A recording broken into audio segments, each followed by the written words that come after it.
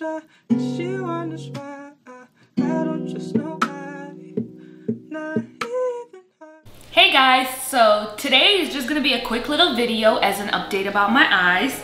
As you guys know, it's been almost 2 weeks. Tomorrow's gonna make 2 weeks since I had my left eye implant taken out. So this is what I look like now. If you watched the video, you know the surgery went good. I had an eye patch for a day on my left eye. Then the next day I went back to my eye doctor. They took off the eye patch. There wasn't much swelling or irritation. There was no complications. I was seeing blurry from my left eye for like 4 or 5 days. It was real blurry. Now it's almost cleared up. There's just still, it's not 100% clear just yet, but it's gonna take some time and it's gonna get back to normal. So right now I'm seeing good, still a little bit of blur left on my left eye, but my doctor said I'm healing very nicely. I went in, like 4 days ago, I went in for another appointment as a 1-week post-op checkup. I'm healing very nicely, everything is going great. I don't know yet when I'm gonna do my right eye. I was planning on doing it in December, but the way my final schedule is set up, I don't wanna, you know, go through that again in the healing process while I'm in the middle of my finals. So I probably won't get to my right eye this month. Most likely I'm gonna do it at the beginning of January. So next month I'm gonna do my right eye. So for a while, I will be walking around with one blue eye, one brown eye, which is okay.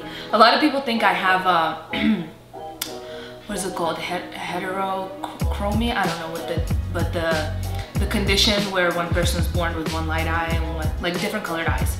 So a couple of people have thought I had that. So as of now, I just have to keep using a couple different eye drops to make sure my healing process goes as good as it possibly can. And other than that, you know, everything is good. You guys have been asking me to put out a video so that you can see what I look like, because I haven't been posting on my story or anything. I wanted the reveal to be on YouTube. The light sensitivity got a lot better. So my left eye was the one that was causing most of the light sensitivity. It felt like it was both of my eyes, even though it was just my left eye. So ever since the surgery, the light sensitivity definitely got better. One of the side effects of having the implant taken out is also light sensitivity, but it's very temporary. It's not 100% gone yet, but I'm doing a lot better, which is all that matters.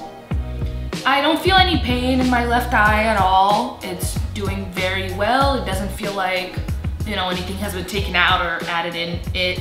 Everything is fine. It feels normal. Besides the tiny bit of blurriness I still have left until it heals completely. Other than that, everything feels pretty good. When I had the surgery to put in the implants, the healing process was actually a lot quicker. I didn't have any eye patches. I didn't see blurry. Everything was good.